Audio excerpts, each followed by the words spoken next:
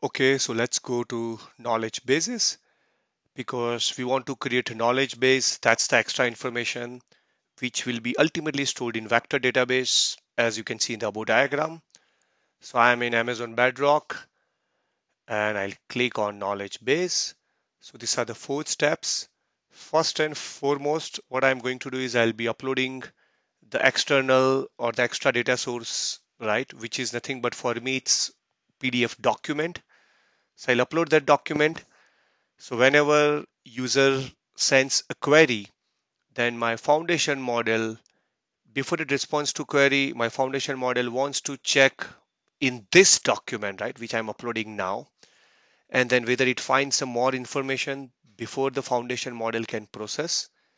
So that's why I'll be uploading this document into this knowledge base. So foundation model, before it sends a response, it would like to do lookup, okay, before I respond to you, user, hey, let me check if I have something for you in the knowledge base, then it will respond. So let's play around the first step. So we are not creating knowledge base now. So for now, we are just uploading the extra document, extra data source for foundation model to work.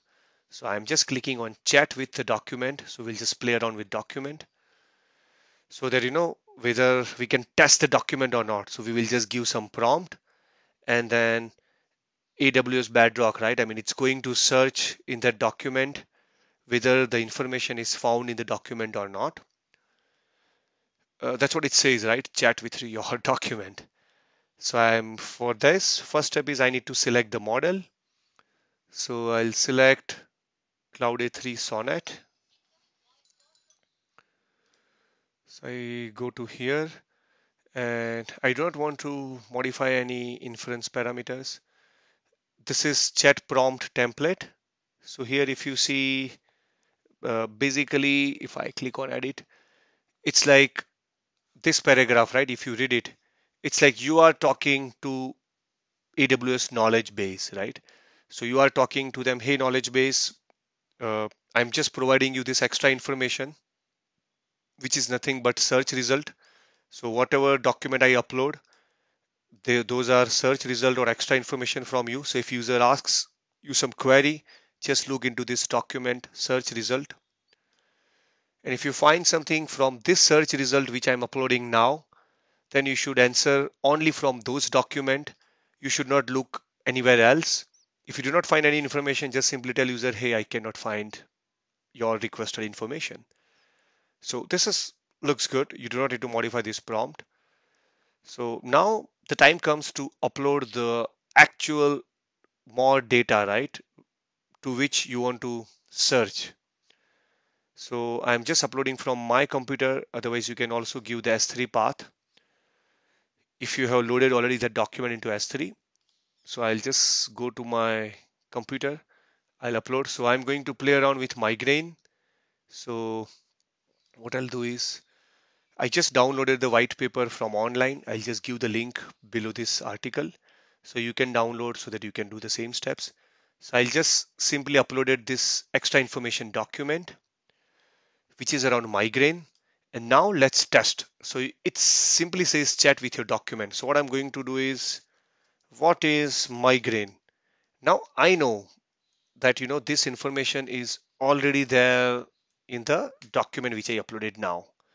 So I'm simply asking what is migraine. Let's see whether it's able to find that information in the document and then is it able to give the reference or not. So I just click run.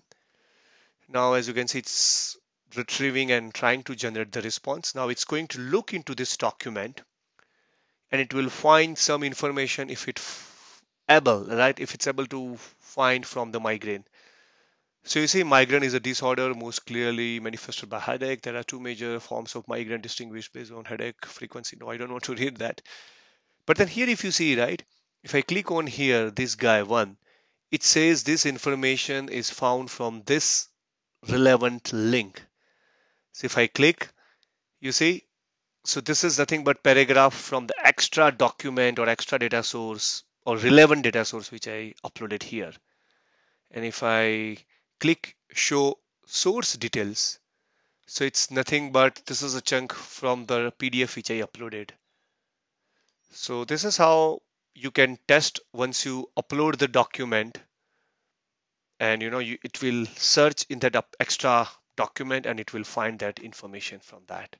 So I hope this gives you the very first step, that before you create a knowledge base, first you upload the document which will act as your knowledge base, and which is what foundation model is going to query.